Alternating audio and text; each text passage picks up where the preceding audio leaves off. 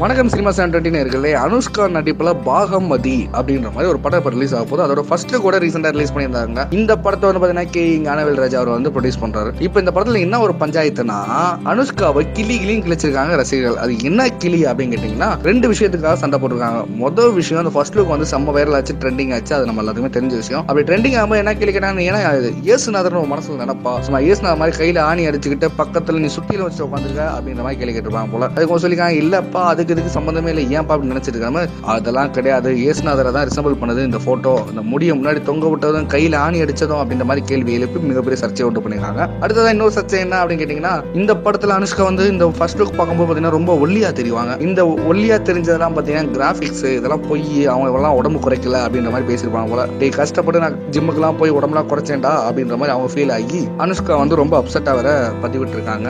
அனுஷ்கா வந்து பாத்தீங்கன்னா ரொம்ப அப்செட் ஆயிட்டாங்களா இந்த விஷயத்தை கேட்டமே. இந்த ரெண்டு விஷயம் பாத்தீங்கன்னா இந்த பாகமதி படத்தை எந்த அளவுக்கு கொண்டு போகும் அப்படின்றது பொறுத்து தான் பார்க்கணும். படம் ரிலீஸ் ஆகும்போது என்ன சர்ச்சை வரப்போது, என்ன பிரச்சனை வரப்போது, எந்த மாதிரி சக்சஸ் வரப்போகுதுன்றத பொறுத்து இருந்தே பார்ப்போம்.